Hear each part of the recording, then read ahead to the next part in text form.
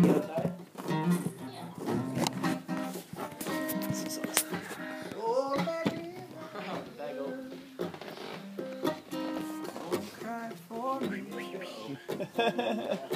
Rehearse this. I know. This is one of these unique moments in life when we're not rehearsing. Oh, we got food coming out. This is no way. All right.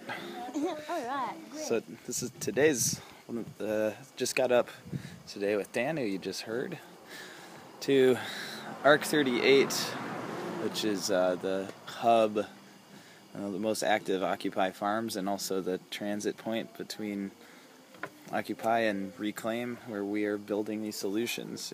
We're sitting here with one of our water tanks. We got our water catch system, harvesting a massive amount of pretty good, clean water.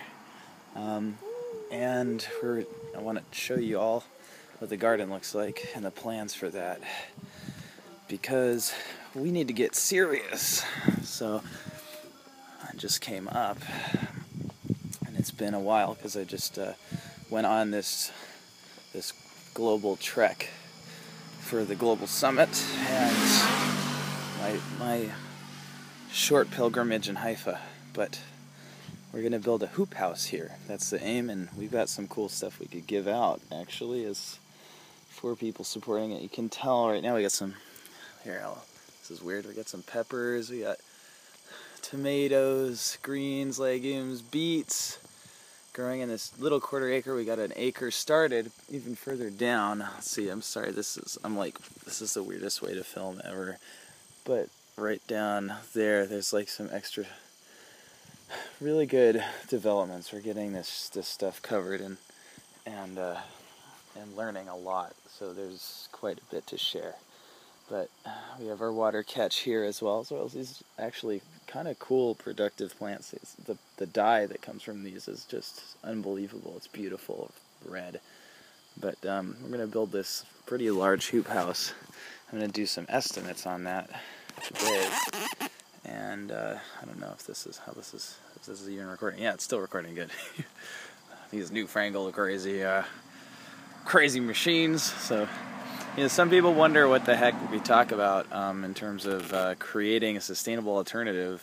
It's always assumed that it means going into caves, but it's more like being Amish with the internet. It's like the best of all worlds. So this hoop house that we're going to do will probably be one of the largest hoop houses ever. So it's about 30 by 30 feet. And it's not really going to be a hoop. I mean, it's going to be our winterized garden. So hopefully during the winter in New York, you guys will be seeing another video with me or one of our other people who is reclaiming this land that's being threatened by a bunch of asshole predatory bankers, and saying, no, this is the people's land. We're making it productive. Give us a chance and stop screwing over our friend Bill Henry. See some of the adventures of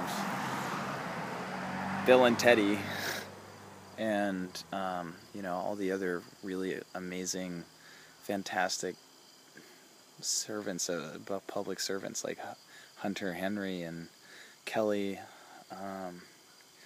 There's just Terrence. It's a really beautiful group of people who is really committed to this spot. So just stay tuned. We're going to do a much more professional kind of fundraising video.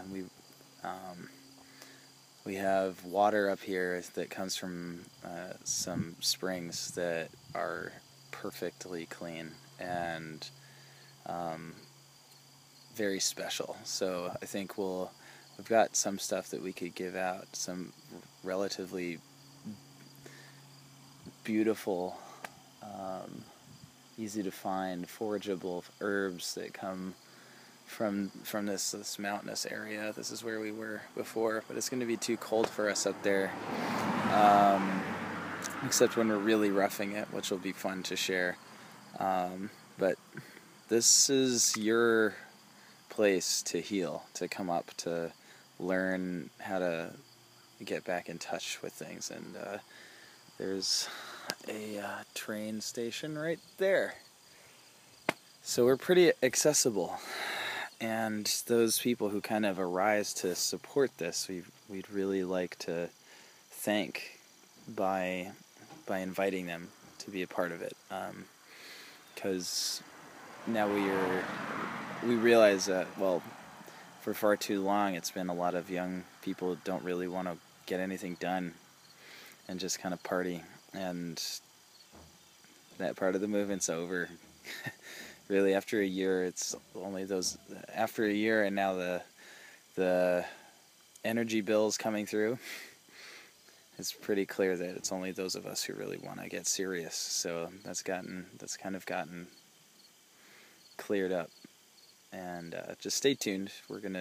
I'll be sharing how this all goes over time, and hopefully the next week we'll have some firm estimates on this hoop house and how you might be able to help and see this land become productive year-round and be a place for us to organize all the farming communities throughout this entire region, from Manhattan all the way to western Massachusetts, for a unified effort that can really put a stop to hydrofracking, put a stop to this GMO crap, and create a real an arc for the next economy, where we make our own currencies, where we make our own value, and where we heal the wounds of the past, not wallow in them. So God bless. Thank you.